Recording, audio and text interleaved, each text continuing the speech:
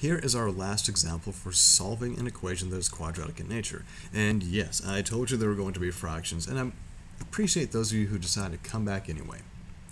So we know this is quadratic in nature. We can see the telltale signs that it's quadratic. You've got your constant here. You have a crazy variable expression, but you see the same thing over here, but instead of being to the first power like this it's got double the power. So that makes this guy quadratic in nature. And also tells you how you want to make your substitution. You want to let u equal the complicated expression of the fraction x plus 2 over x minus 5. And if we do that, we're now going to take this guy right here and we're going to replace him with u. And we're going to do the same replacement with that guy. He gets replaced with u. So this becomes 6. Instead of fraction, we're going to write u squared, because there's the power, minus 7.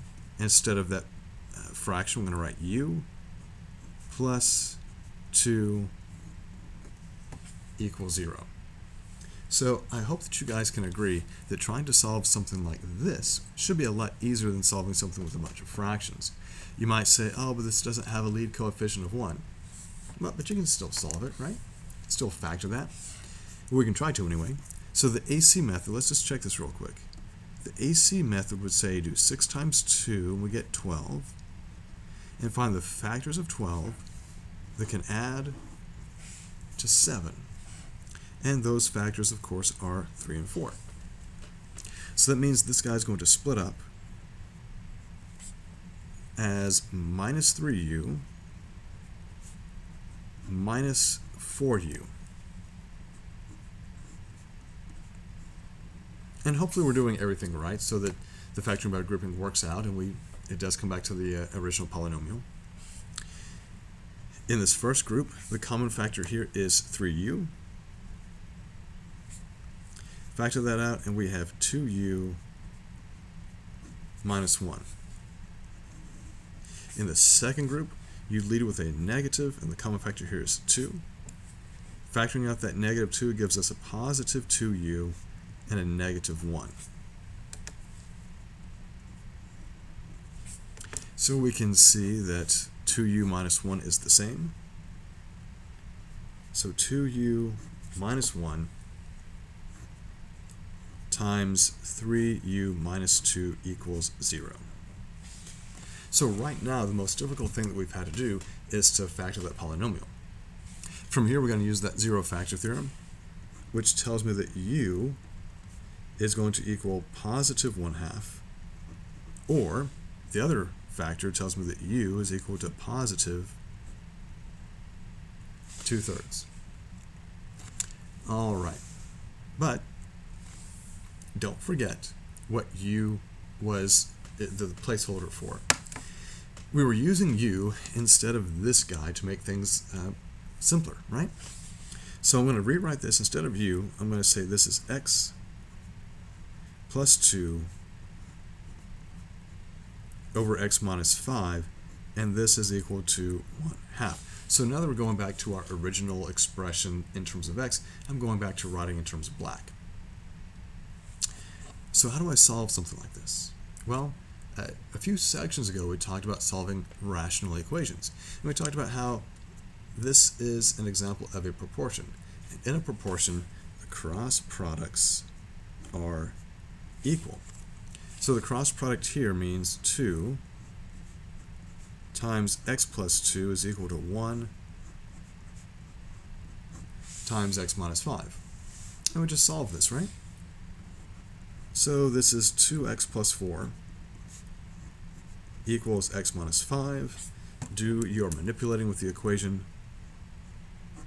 Subtract x on both sides. And then move the constant to the other side, so subtract 4. And now we have x equals negative 9. But don't box that just yet. We might have some issues because we do, in our original equation, we do have fractions. And so we will have to have that discussion about what are our restricted values, if any, and we need to make sure that our solutions don't include a restricted value. Alright, so the other half of this, again, u is the placeholder for x plus 2 over x minus 5. This equals 2/3. And again, you have a proportion, so we're going to set the cross products equal. I suggest that you go ahead and write it like this before you multiply, so 3 times x plus 2 equals 2 times x minus 5. And now we can distribute. So 3x plus 6 equals 2x minus 10. Let's subtract 2x to move the variables to the left.